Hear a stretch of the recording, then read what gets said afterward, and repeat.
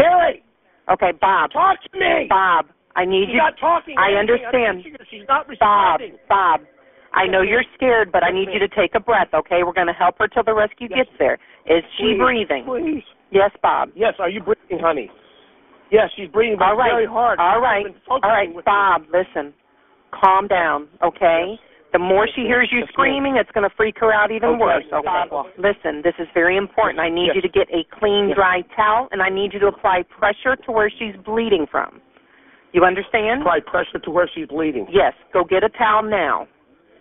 I was talking to a 911 operator who I really want to tell her thank you so much for everything she did, because it was as intense as I've ever been through, and she guided me and kept telling me about keeping pressure and just doing different things, and I have no idea, but I really want something in her file and to tell her thank you more than anything, sir.